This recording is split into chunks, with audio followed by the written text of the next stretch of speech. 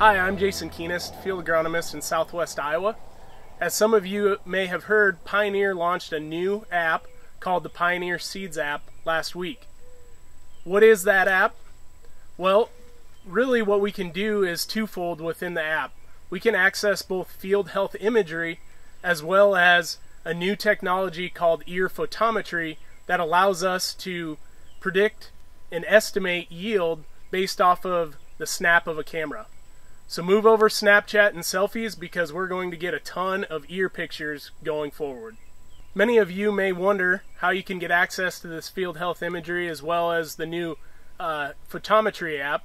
And it's as easy as going to the App Store and downloading the new Pioneer Seeds app, contacting your local Pioneer dealer to get some fields enrolled, and then from there you can go check out the field health imagery and even go out and begin to estimate yield.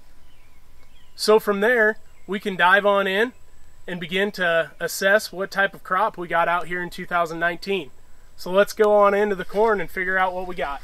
So as we begin to ground truth the app, you can see that our healthy areas of the field from imagery are in that 285 bushel range. And then as we go into that lower field health area, we're starting to see a pretty good regression in yield. We have tip back and some other things showing up in that nitrogen deficient area. So we've had some pretty good success so far ground truthing this app, and it's really beginning to shed some light on what to expect with our fields going forward this fall.